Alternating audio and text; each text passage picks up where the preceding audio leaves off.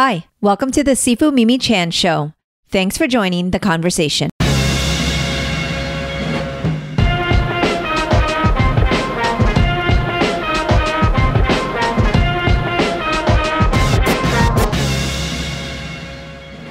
The Last of Us isn't just a post-apocalyptic story about survival.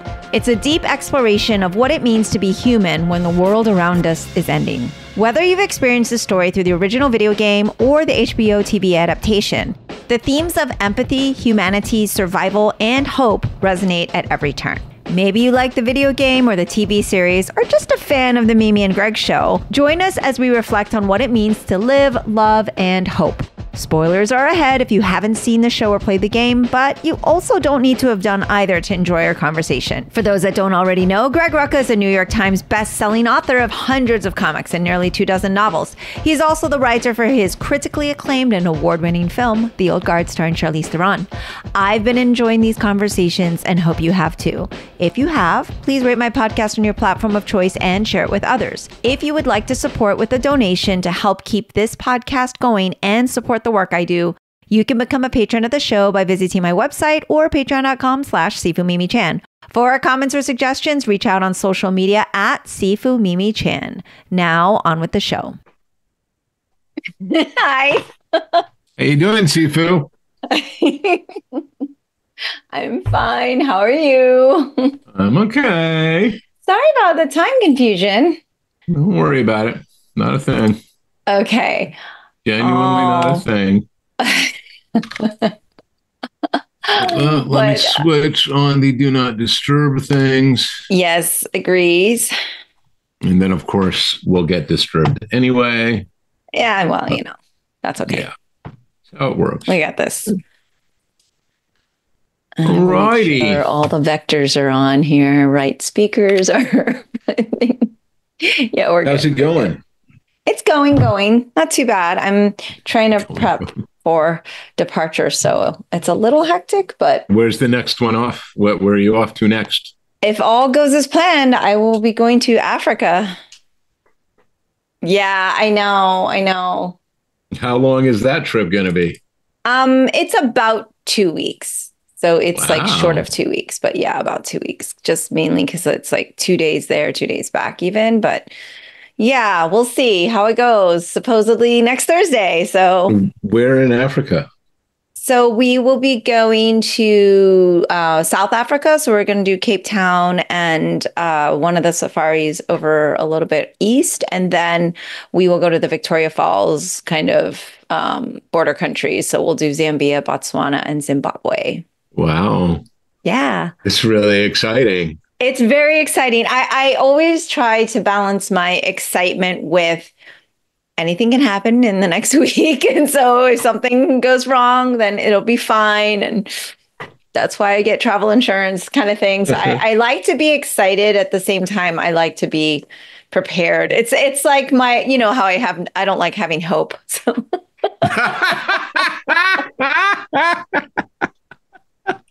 I was talking to Troutman yesterday, and he made a similar noise about not wanting to have hope. And I was like, no. We can have a little hope. It's okay. It's all right. Just a little bit. It's I don't know. I think I'm going off of our. Are we live? Say hello. Say hello. It's so funny. My team, like you are the only one that I just like will start talking to because I'm like, oh, well, I want to catch up with Greg, see how he's doing. But then I was like, everybody seems to like our random off. What would normally be off air. Yeah, that's because it's like you and I just getting together for coffee. We just drop right in. There it is. Yeah. So hello, Mimi. Hello. How are you? So tell me more. And Eric is okay. Yeah, no, he and I were just talking yesterday. And he made some noises about like, I don't the hope. And it's like, I get it. And Eric, Eric thrives on the his sense of humor is so dark you need an arc light, like he's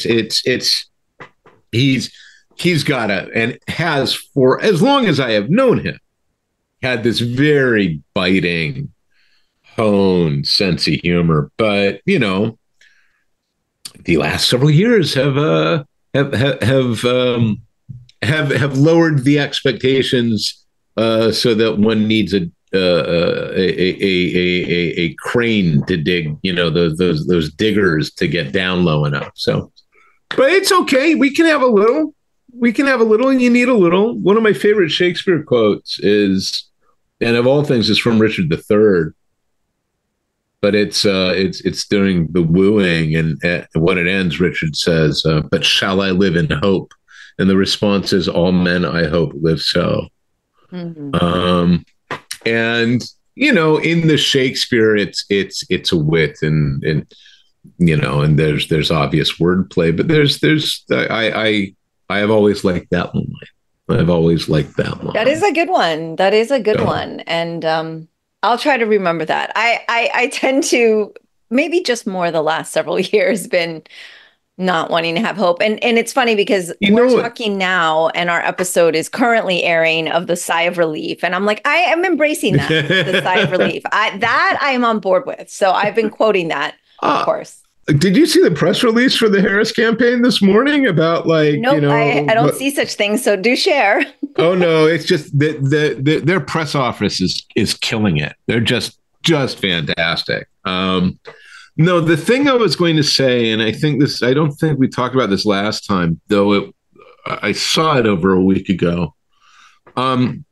Fraction had posted on Blue Sky talking to one of his kids about leaded gasoline and Y2K.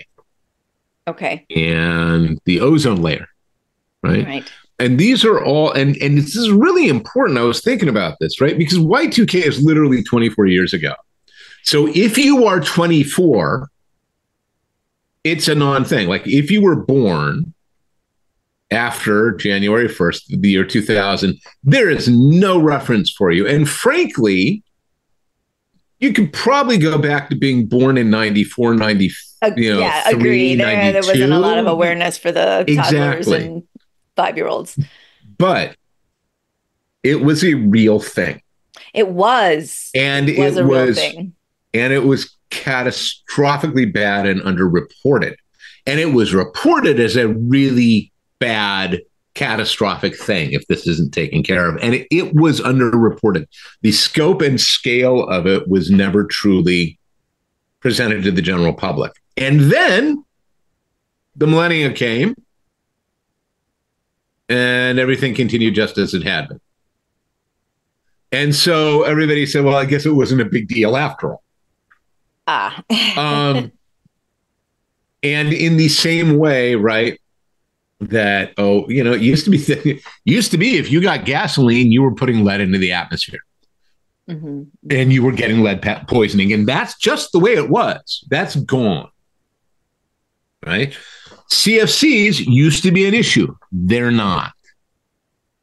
Like, we are capable as a global society of addressing enormous logistical problems and enormous fundamental structural issues, things that are baked into our everyday, leaded gasoline, every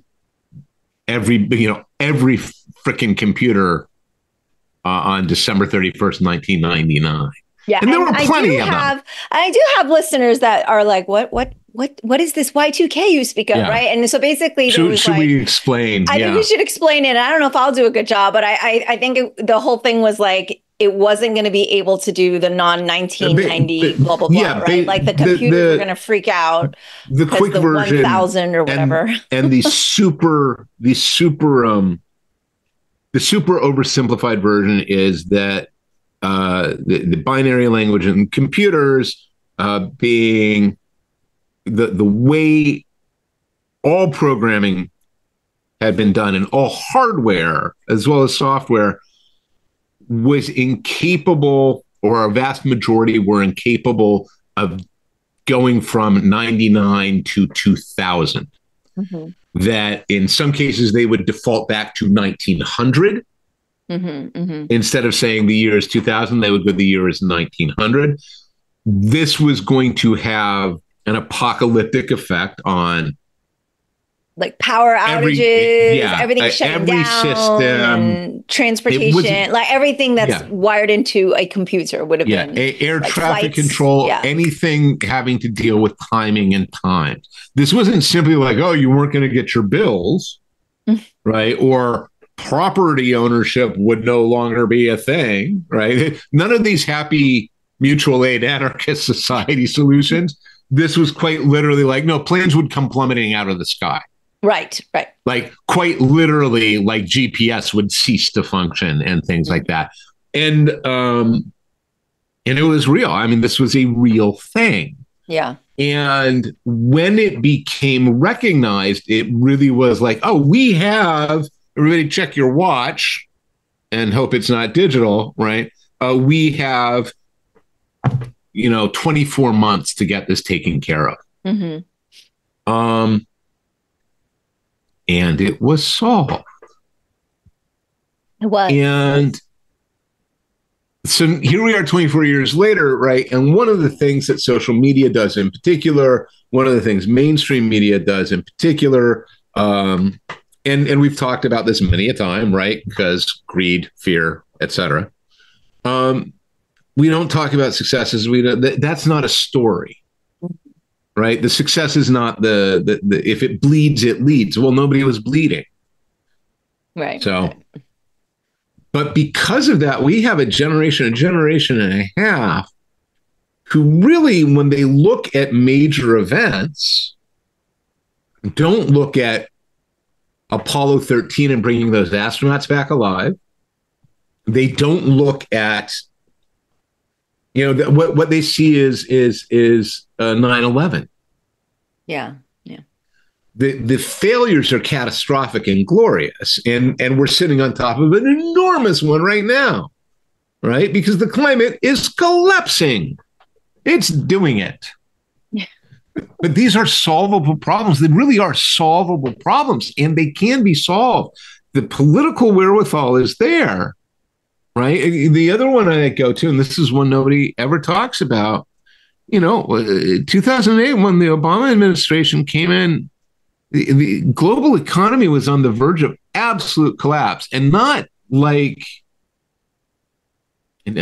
a cheerful pat your hand, it's going to be a depression sort of thing, but we're talking about mass starvation, uprising, riots, and fires. Like, people were buying crates of pork and beans to, put up in their cabin along with the crates of the ammo that they'd been stockpiling. When we avert the problem, we forget about the problem because there was no problem. We didn't see it. It did not impact our lives. The bad stuff impacts our lives. So, unrelenting, MAGA hat wearing hate mongering, which has been going on, at megaphone volume for the better part of a decade, if not longer. That's a long time. 10 years is a long damn time. Mm-hmm. Like I remember my youngest was in middle school when Hillary Clinton lost the election. Right.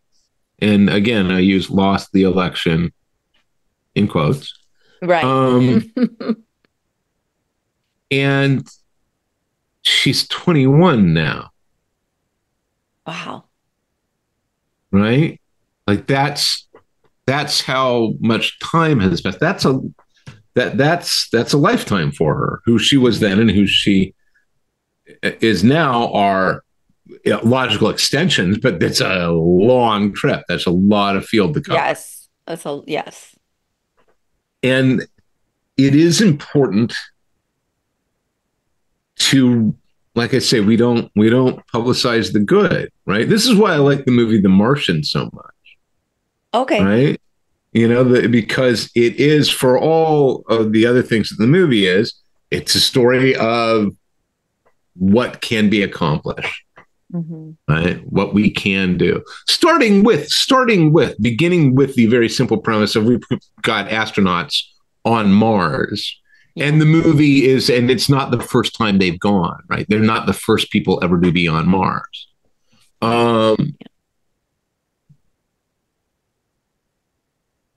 It can't be understated, right? And this goes to the waltz move. It goes to, these people are weird. Yeah. They're weird to not think that we can do these things. They're weird to not want to believe in that. It's sort of like, look, I get it if Superman is not your hero. I get it. I get it. But it's weird if you do not see why Superman is cool. You know what I mean? Like if you and what Superman stands for, and exactly. why that's he may not do it. He may not do it for you. But if you cannot on some level go, no, I get it. It's just not for me. Yes. It's another issue. So yeah. Agree. I mean, this is why I log in, from my echo chamber. Well, see, so here's a little hope. But here's a little hope. We can do amazing things. And honestly, we have done amazing things. That's exactly it. Yeah. Yeah. The fact that there have been wins over the last decade that, like you said, are not celebrated, are not put to the forefront of media, and also we don't get to hear about it, or even if we do, we've moved on. You don't even get to absorb and enjoy that moment, and I think that's the tough part, where we have to kind of just remind ourselves to take a step back.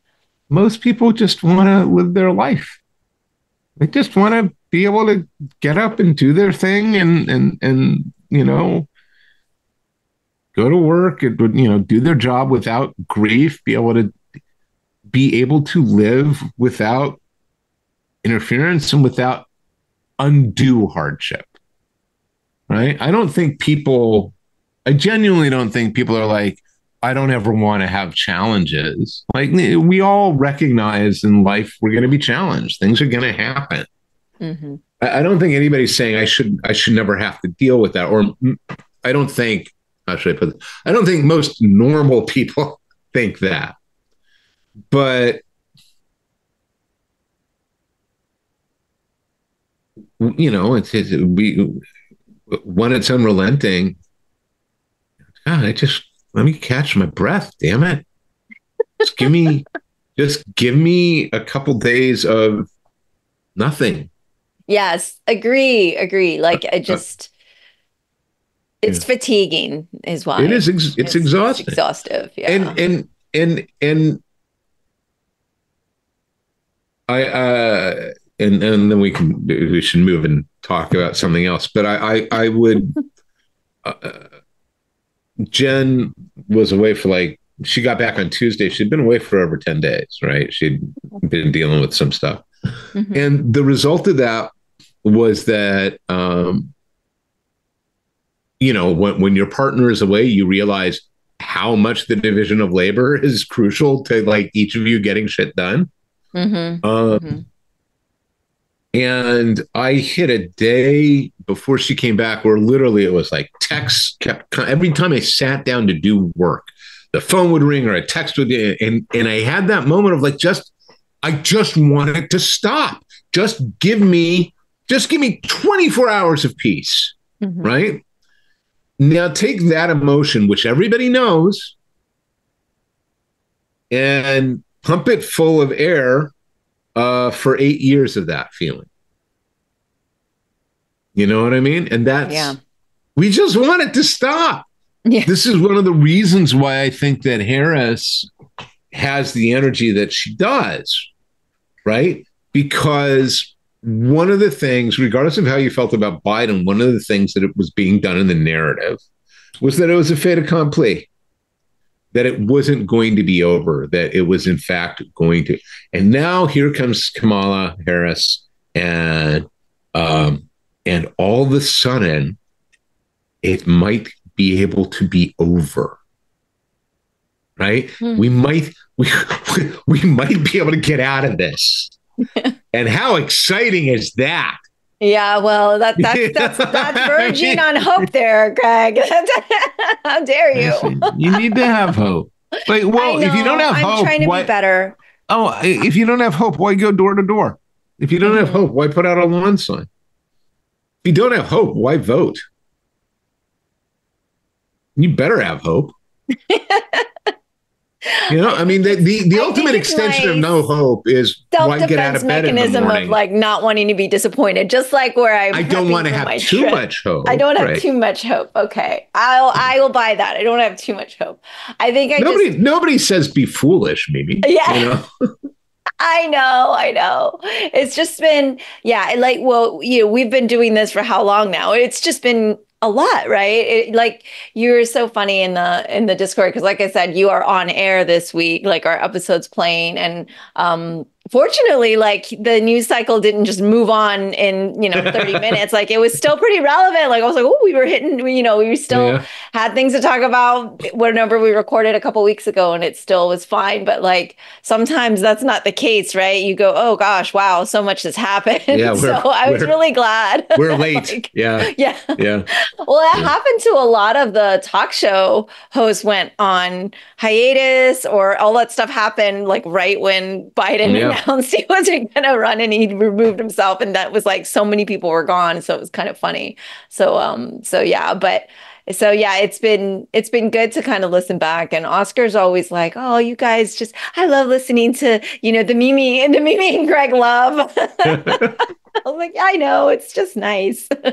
And we've had some really dark episodes where it's been really tough. And then we've had some real laughter, fun ones too. I was thinking back, and I think we're at like, we're over 60 for sure. Yeah, I was going to say, we've got to be in the 60s now. Yeah, because there's some one-off ones like the Old Guard where it was like that, or, a special edition. And, in the beginning, I didn't just do like Greg Rucka 1. I would start to like call it whatever he talks about. Now I realize it's just like, all right, this is just Greg Rucka number. You got to go back and number them all? No, because there's links already out there, right? And so if you change the name, the hyperlink, then I don't know, something happens in the internets that I don't know about, but I mean, we've even survived a podcast name change. Don't anger the internets. That's right. I don't want to be pulled from the air and, all of that. But for our Discord friends who do follow and have asked for our podcast to continue and everything, it was kind of fun because you had mentioned you were doing a replay. And of course, I don't game anymore, so, but oh man, when I watched the show, The Last of Us, I had all these feelings about humanity, and it does kind of tie into hope and where are we at with like, just like the state of the world. So I haven't watched the show, and I haven't watched the show. You too. I'm assuming that it is pretty much a straight adaptation and exploration of those corners that are not examined in the game. I understand, like the Bill episode spends a lot of time about Bill and things like that. Yeah, but there's only so of course, because I was like, I want to be semi-prepared since I don't do the game. I did that like quick. Okay, what are the big differences? And there's only like a few that people say are okay. These are the big things. Otherwise, there's so much that I assume like it ends. I assume the season ends the way the game ends. So the season ends where he's broken her out. Spoiler alert. That's all you need to. Yeah. And so but basically, like, he's more human, right? So he's not like this kind of superhero-esque, like he gets hit by a bullet and he goes down. It's not like in a video game where I think he has a little more resilience.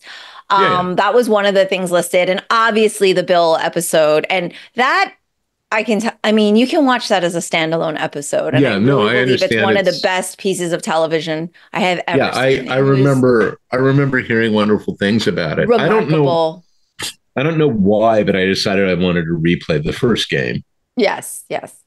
So I would be really curious for you to watch it as a gamer of it as well. Talk to people who game. And I will. it's one of those ones where it's like, I will wait until I am willing to pay for that subscription. Oh, that's right. That's Um, right. We had that discussion a while right. back about that. So that makes I am sense. not, I am not inclined to give those individuals money Yes, right yes. now. That makes sense. That makes sense. I, I I have, remember. I have too many subscriptions right now, Yeah, heard. but yeah, no, it is and the thing is that game is 10 years old. And the game came out in 2014 and the But what lead made time you on replay it? Sorry. I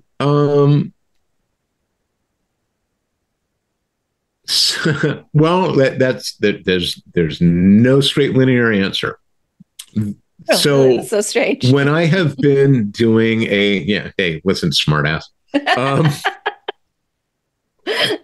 when I get really focused on work, um, I don't recreate a lot, and I had hit a point where like I hadn't touched any of the things that I was doing to sort of decompress for about 2 weeks. Like I hadn't, aside from like watching the occasional YouTube video, Hmm. it had just been really busy, either with stuff around the house or with work or whatnot. So I wasn't, um, sometimes I have a PC, as you can see here in shot over here. And that's primarily my gaming machine, right? I will play games on it, and I didn't have anything on it I wanted to play, so that's part of it. So I had sort of hit this thing where I was like, well, what am I gonna, what do I want to do? And it's in the front room, and I was like, oh, I need to update the PS5. Like it hadn't been on. We had a power outage. If you have anybody who has a PS5 knows this problem, you put it in rest mode, and then there's a power outage, and you turn it back on, and you get yelled at for having turned it off wrong. It yells at you. It says next time, and you're like, "Whoa, that wasn't me." And it's in my library, and I was looking at it. I was like, "Oh, that's right. I have the remastered version on." Okay. I would be interested to go back and examine the game again. And I'd played it. I was like, maybe I'll play it on New Game Plus. Makes it marginally easier. And I powered through it. Like if you know what you're doing, like the first time you play the game, it's fairly you need to play it fairly slowly because haste in that game will get you killed. Yeah. So is this like where you pick who you are, or you're only no, you play as always? Joel. You play as Joel. Okay. And not everyone always. else is supporting. Oh, not always. This is the stuff that I find fascinating about it because it goes to the second game. And the second game, which is, I guess, going to be season 2, which they're now filming, and which, for instance, our dear friend Oz loathes that second game with a white hot passion. Oh, okay. Because of how it is even more emotionally effective. Oh my gosh. And I think is one of the best pieces of sort of interactive art, like as a statement that I've ever encountered. And I say that as somebody who obviously hasn't played everything. Right. But I think it is a brilliant the second game is a legacy to the first. Like everything that happens in the second game is a direct result of Joel's actions in the first. So when you play the first, you primarily are playing as Joel. There are a couple of moments late in the game where you play as Ellie.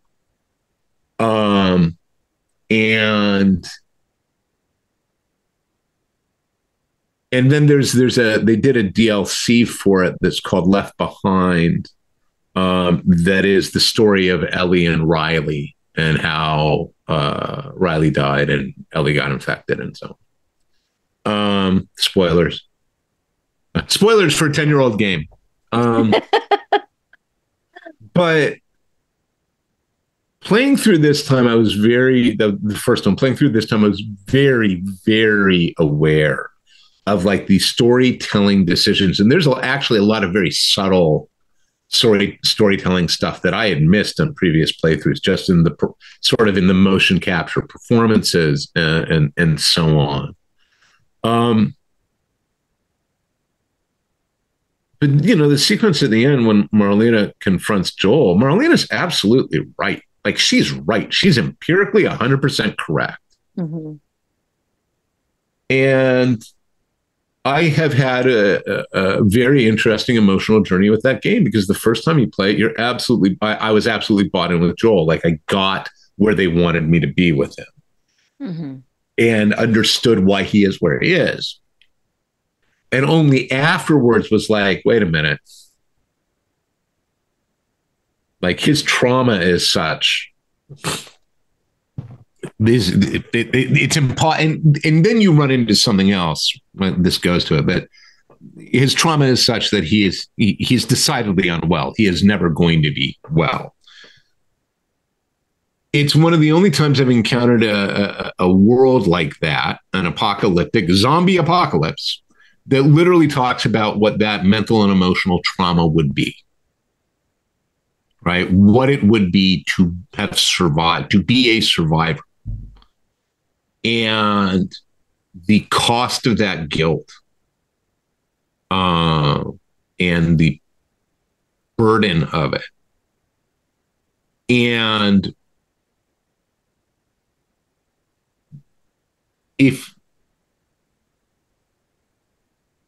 so that's on one side. The other thing the game does very well, mm-hmm. is most video games like that, right? You are playing a person with a gun and a knife or whatnot.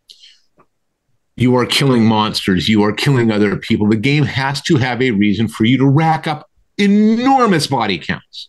Just insanely ridiculous body counts that as zombie games tend to do, right? It's the quantity. Right, exactly. It's all about the horde. You are stacking bodies like cordwood, right? And you need to do that in these games because that's the main interaction of the game, right? And it doesn't. And this isn't about The Last of Us. This is any combat game works on the basis of you having lots of enemies to quote unquote kill. Mm-hmm. Okay. Well, one of the things The Last of Us and Last of Us 2 even more does is it doesn't. The zombies are one thing. When you're killing other people, and there are lots of other people in the first game and in the second game that you end up killing, the game refuses to let you forget that they're actually people, right? Mm-hmm. And that you are doing this in the backdrop, in a backdrop of a world that has just been devastated by this zombie apocalypse. So it's not like there are a lot of folks around to begin with.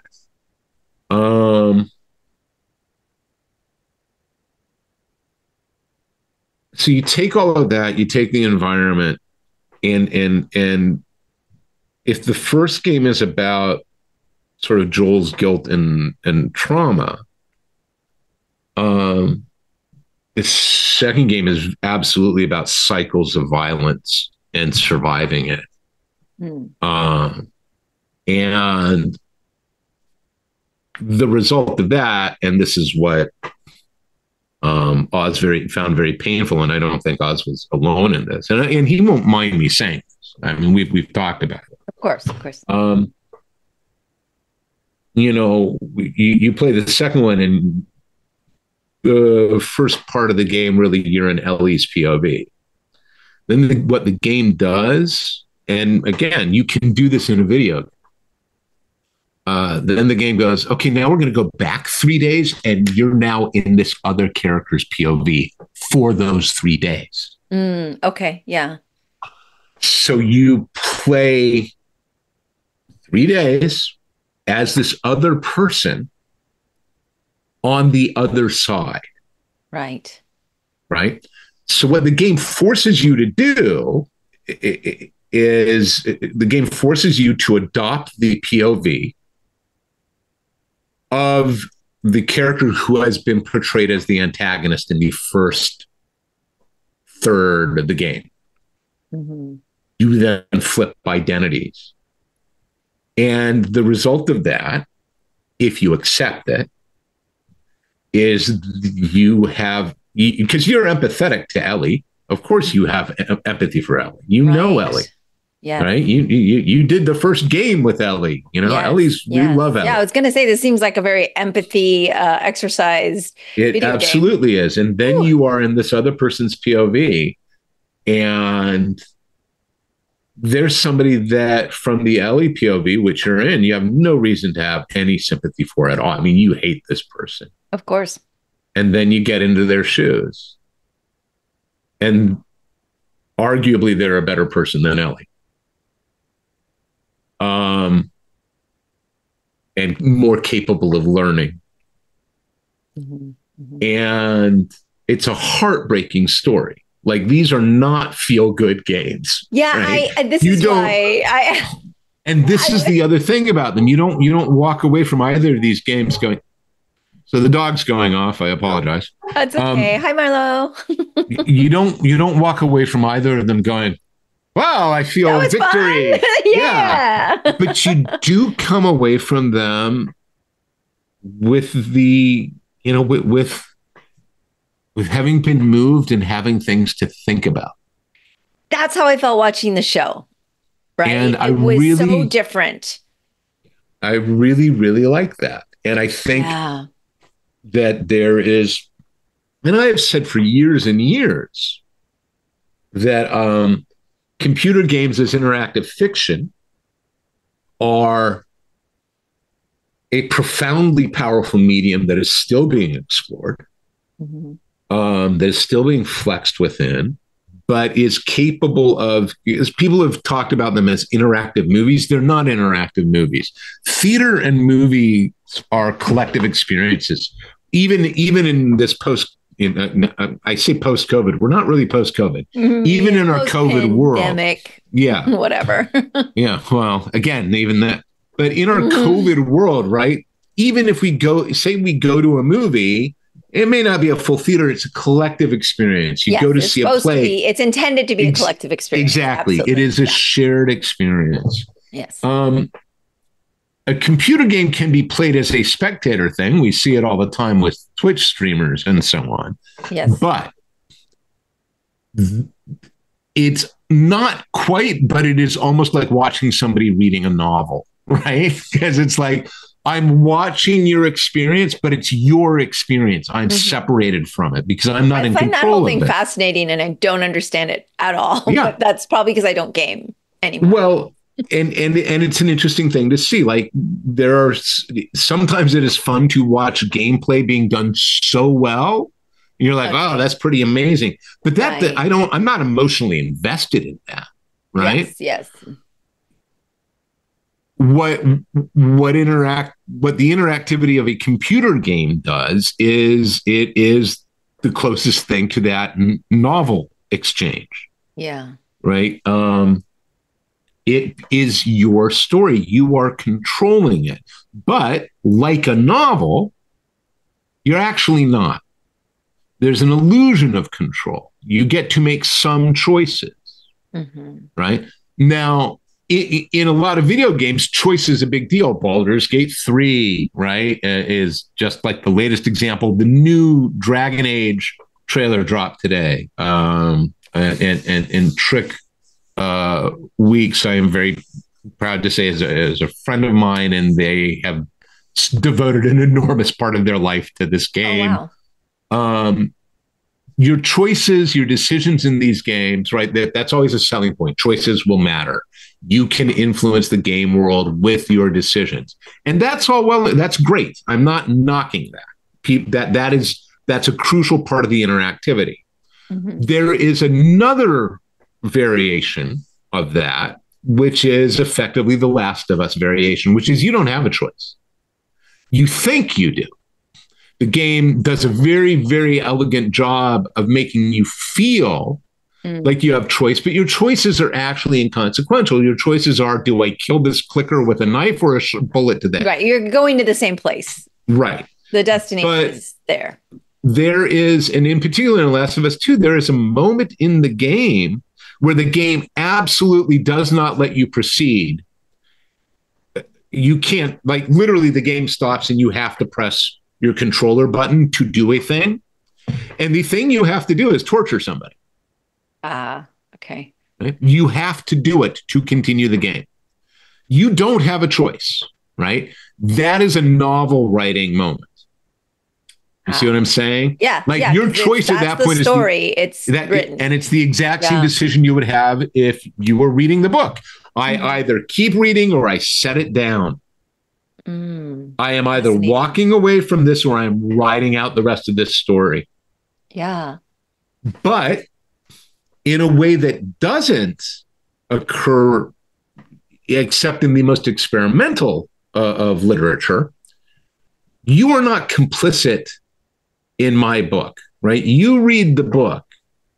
Well, if horrible things happen in this novel, you know it's that fucker Rucka's fault, right? He's so dark. Exactly. He did this. I can't believe he did that. He keeps telling the future through his comics. But in this video game, you're complicit. Yes, because you're physically you literally press the button over and over again. And that elicits an emotional response. Now, if you have come to the game going, dude, I have worked a 40-hour week. I want to drink a beer, play a game, and kill some zombies. I do not want feels. Right? Then you're getting cold cocked, and I totally get it. I absolutely get it. It's like, I did not buy this to have these feels. Fair. I get it. Oh my gosh. And I'm not mocking that at all. In all sincerity, it's you don't, you're not. I mean, what's the example? The best example I feel like those type of games are more for just energy release, and they're not meant to draw you into a story and emote such feelings. It's more just exactly, and you kind of want to be not mindless about it, but you just want to play, right? And you're not trying to be invested in this narrative and to be taken certain ways on a ride. And so. It's intense. The Last of Us, all the themes in it. And I didn't know what to expect. Powerful stuff. When people said, oh, it's a video game done into a show. I was like, okay, down, but then you started to hear how great it is. And, we don't even have a video gaming console or do any of those things anymore. But like, we were just blown away. Yeah. And like you said, the emotions you feel throughout going through all of this with these characters and the ups and downs. I mean, it's really good writing. Like, you're just like, wow, this is really well done. No, and Druckerman is credited as the sole writer on the first game. I haven't gone back to look at the writing credits on the second. Okay. And I'm always a little suspicious when I see projects that large and like one writer. It's like it's possible, but I'm sure there were other voices in there. And that's not to diminish anything. Of course, because it's phenomenal. No, it absolutely is phenomenal, and it's an accomplishment. And I say this as a guy who's got his name on. And in particular, on the works that are more and more collaborative have more and more people involved. But if you see like screenplay by and there's one name, the odds are that's not true. Yes. Yeah. We talked about that one time. You're like, and also it depends on what variation got put into the film, which you don't always even know. There's literally formula and so on that says this is where you get an and, this is how you get a sole credit. This is... Yeah, I mean, it's absurd. Like I said, I think Heart of Stone, when all was said and done, had 8 or 9 writers on it. Yes, and you look at it, and apparently there are only 2, right? And that's patently not true. It's just not true. But but nobody wants a card with 9 names, I guess. And also, okay, what constitutes writing on it? I had an idea for the scene. Does that give me I wrote 3 lines? Does that? I don't know. So I just I don't know. Not narratively, I've just been pondering it, and I've been pondering it sort of as a narrative accomplishment.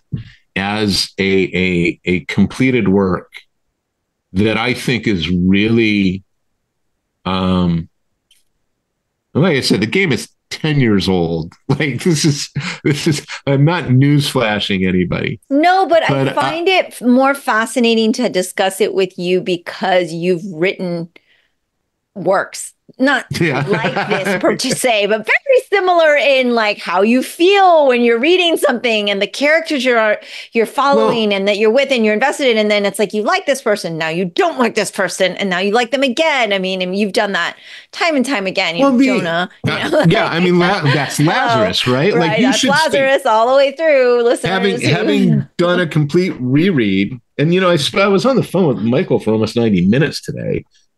This morning, just going over like our final issue loadout and schedule and so on. And yeah, I mean, look, Johanna and Jonah are reprehensible. I mean, they're just wretched at the start. Hopefully at this point, Johanna is far more complex. Yeah. And Jonah absolutely is not who we thought he was. Right? I mean, it's like, and I'm sure the Last of Us does this for you too, where it's like these characters, just because they are complex and maybe in certain circumstances they do what we, as audience members think is the right thing, or in our moral compass is right, doesn't mean it gets to erase the bad things. It just shows you the other side. And it's kind of like what you're talking about, where you have to play the other character. It's like you're kind of forced into, well, let's see it from this point as well. But it doesn't mean that you have to, Joel's forgive decision, everything, right? Joel's decision at the end of the first game is absolutely selfish. Yeah. It is absolutely nakedly a selfish decision that he should never have had to make. Yeah, there it is. Right. And why he does what he does is absolutely understandable. It's enormously human. There is a moment in the game. I don't know if this is in the show. There's a moment in the game where, yeah, I mean, this is all spoilers. Like, that's okay. Don't know the like game. You said, it's 10 years old. But I think also, so our listeners know, like, obviously it's a post-apocalyptic zombie, so when he's setting, but he's basically with this girl that he's protecting. At the very end, he's trying to save Ellie. And as he is working his way through the hospital, in the game, you find, there are these artifacts, and in this section, they're audio, they're digital recorders, so you can play back messages on them. And you end up playing back a message from Marlene, where she talks about like how difficult this decision is. She's asking Ellie's mom basically for forgiveness. She's fully aware of what they have agreed to do. And in it, she says her superiors, and we never meet the superiors in the game, so we don't know who this is. But apparently she was told to, quote, kill the smuggler. Now, the Fireflies are supposed to be, quote unquote, the good guys. And Marlene's response is, I can't do it. I just couldn't do it. Like I argued against it, if only because there's one other person who understands the weight of this choice, and that would be Joel. But Marlene not doing that, right? Marlene is guilty of the exact same thing that Joel is. Putting him in that position. Yeah. I mean, it's the exact same. She punts. Exactly. Yeah. And so for listeners who have no idea what we're talking about, basically the young girl could be like the anecdote. She might have, you can make the vaccine and she's the cure. Possibly. She's the cure. Yeah. And the choice is her or humanity, I guess. Basically to create this vaccine, it will kill her. Yeah. But will potentially end this zombie apocalypse. Right. Now, mind you, you're 20 years into this zombie apocalypse at this time, and it is very clear that things are surviving and starting to come back. That's one of the things that Jackson is meant to represent. But yeah, I found that very interesting this time. I was like, okay, so basically, by Marlene not wanting to do it, right, she forces these situations. Joel never should have woken up in that hospital bed. Mm-hmm, mm-hmm.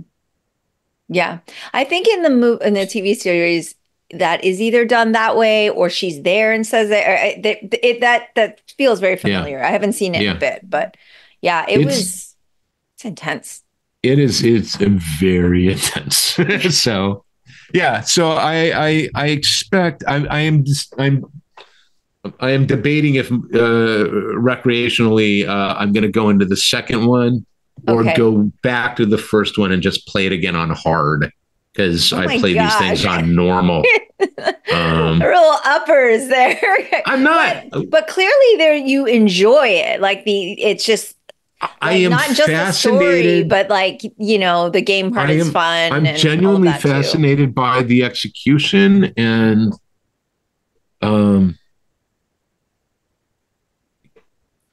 there is, and I really do think it's much maligned. Like, people don't really understand. And I say this as a sole creator, right? I say this as a guy who writes whatever he writes, and I have collaborators I have to work with in comics, right? No comic exists if I don't have a collaborator. If I don't have a partner who is a 50-50 partner, right? If I'm writing a novel, that's just me. And even in a movie, right, I'm still even if I'm working off of the notes of 80 people at any given time. That's not really an exaggeration. And then they'll do whatever the hell they want, right? Like, what I've done is not a sacred document. When you write a novel, prose, sacred document. That's yours. Nobody gets to mess with it. You write a comic book script, it's a semi-sacred document, right? It's the shape. Here's the issue, your dialogue. You can argue in it. You write a screenplay is no way, shape, or form a sacred document. It is at best an advisory document, right? Suggestions. Yeah, these are suggestions. Heavy suggestions. You look at computer game narratives. You look at something like, Dragon Age Veilguard. Years-long project that requires a writing team, right? And it is hard enough for me to plot a novel that will and plot a novel to tell a story, the purpose of which is to elicit an emotional response at the end. I am taking you on a journey, and the journey has no merit whatsoever if you don't feel things during it and feel something when it's over. Right? Doesn't have to be profound. Doesn't have to be something that you carry forward and go like, my life has changed. I wanted you to be entertained. You should be able to read it and go, ooh, I had thrills and spills and I laughed and I'm happy. And that was a great book. I had fun. What's next? That's fine. I've done the job. Okay. But knowing the challenge is that to do that in a format that requires, it is effectively taking movie making scale and, like I say, compressing it down to a novel experience, a narrative novel writing experience. That is astronomically difficult. Yeah. Like, if you can land that plane, you know what I mean? Like, if you can land it so that when it's over, you're sitting there going, oh my God, I'm emotionally drained, or I am triumphant. What, you know what I mean? Well, clearly 10 years later, it still holds up, and you're doing replays and all of that. And it's funny because, like I said, we haven't gamed in forever, but whenever Oscar and I watch a show, we usually get most of the time annoyed with probably like the protagonist or the main character. And there's always like a person there where like, we're rooting for that person though. That's the person we want to survive. That's the person we like. They're the one that we feel is the good person in the film, or the one that we really like gravitate towards. And I guess just to kind of throw out there, even one of like our Discord friends is asking like, is there a character in The Last of Us that you are like, this one is the like who I gravitate to, or I would root for? Because I guess in the game, I was wondering if you get to choose your characters like that. No, it's not that kind of video game. But isn't. I mean, because I don't know all the characters that well since I've only seen the show once, and I think I will rewatch it again before season 2. No, I totally get Joel. I adore Ellie. Ellie's brilliantly realized. Like, one of the great things about the first game, is that the characters are well rounded. Like, they are, you understand who they are and where they're from. There's a character who's in like 2 scenes in the first game, Maria, and I totally get her. I understand where she's coming from. Second game, I am an Abby fan all the way. Okay. And there are people who hate that character, and I get it, but I think it's like that storyline is just fantastic. And again, it's because it does what art should do. Art should make you see the world differently. Mm-hmm. Agreed. Doesn't have to be radical. Doesn't need to be, kill or cure. But it's just a different way to look at it. Here's a little something that you hadn't considered before. Yeah. Feel something. And evoke emotion. See something. Definitely. I feel like what I was so shocked about was that it was pitched to me as, it's a video game thing. But then I was like, no, this is just about a relationship and about like love and life and like, of course, the themes of humanity and survival. But like, it was and allowing yourself to just love to see the two of them in their dynamic. And it, in it kind of when you say, oh, this is a love story, what comes to mind is that traditional quote unquote boy meets girl love story romance, right? But I was like, oh, it's so different, but it's just real love. And gosh, I really enjoyed it. And then I am allergic to cordyceps.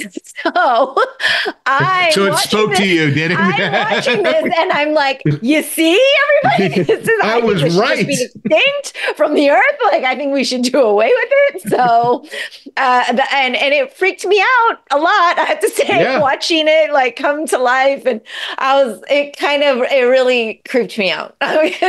No, I hear you. They did a very, very good job of their world building is solid. Yes. Their world building is solid. It's definitely solid. I mean, and then on a fun side, like, because you said the only choices you do get to make is how you're going to kill, with the knife, with the gun. I mean, what is your weapon of choice? Yeah.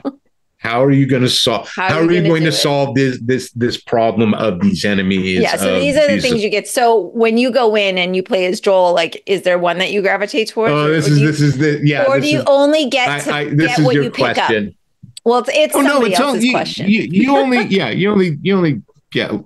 what you pick up. Look, I'm not particularly good at anything, so I'm not. When you play, do you imagine it's really you, or you're just like, I'm this character? Because if I were to play, I would be imagining it's me. I would be like, this is realistic for me. I can do this or not, and so I would be, Well, it's not a first. Would not be my thing. It's not a first-person game.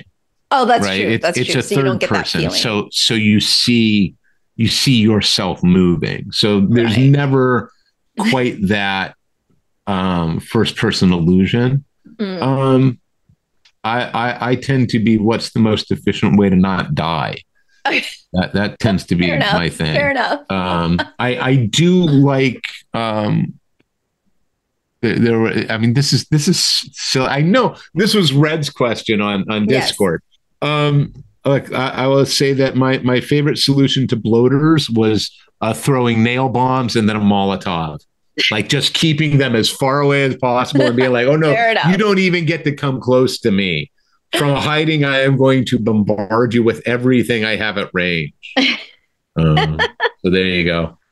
You almost make me want to see what it's like to play a video game again. And back when I video gamed, I mean, I'm talking like 100 generations of consoles ago. This is like Xbox 2 or the first whatever. One, I'm talking like Halo, COD, like way back. But like, I get motion sickness, and Oscar would be like, "You just got to push past this. You got to push past it," and then we would just like game, and then we just like we would get too caught up, and so we just like quit. You know, that was enough of that. Like, we're just quitting cold turkey. We saw how many hours, which are like how many days you've spent on this console, and it kind of freaked us out. So we were like, all right, we need to go stretch or train or something. Yeah. Have you read Tomorrow and Tomorrow and Tomorrow? No. By Gabrielle Zevin?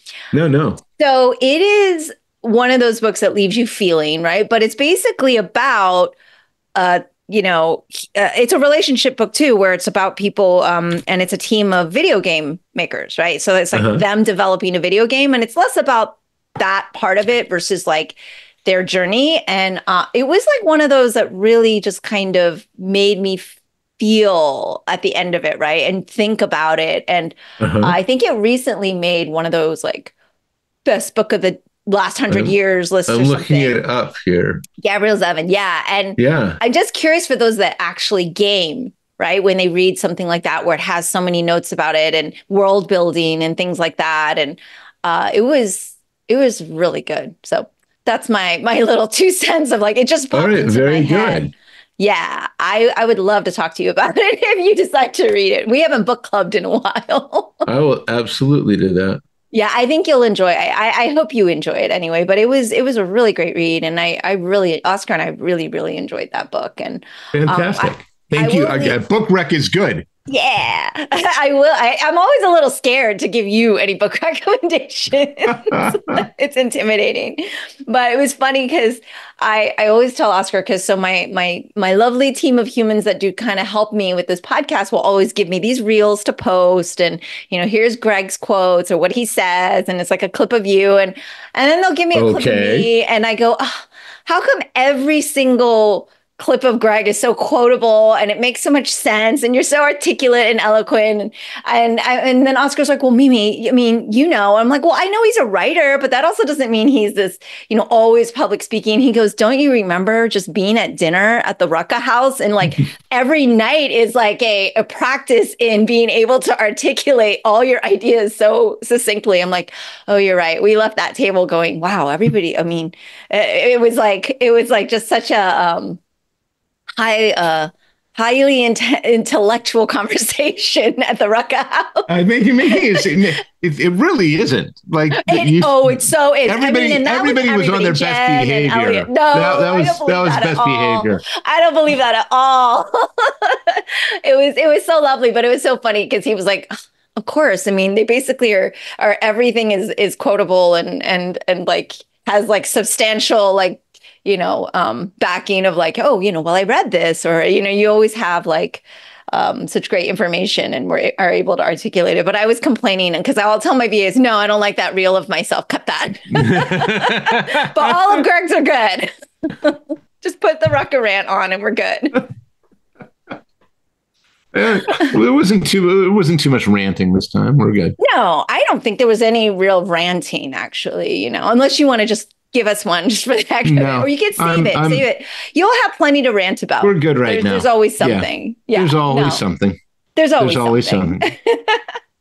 Well, lovely as always. And I will definitely catch up with you when I get back. All right. I wish you guys a lovely trip. It sounds fantastic. Thank you. Yeah, we're hoping to see really a lot wonderful. Of animals and nature and which sometimes I'm a little afraid of, but I think we're going to be okay getting my anti-malaria medicine.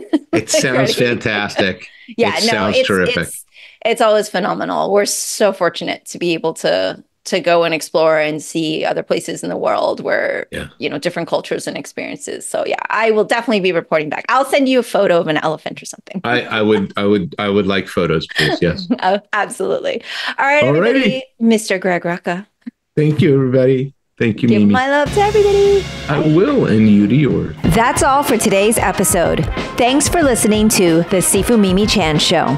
Please subscribe and rate my podcast on your platform of choice and leave a review. You can become a patron of the show at patreon.com/sifumimi-chan to help keep this podcast going. Follow me and interact on social media at Sifumimi-chan on Instagram or Facebook.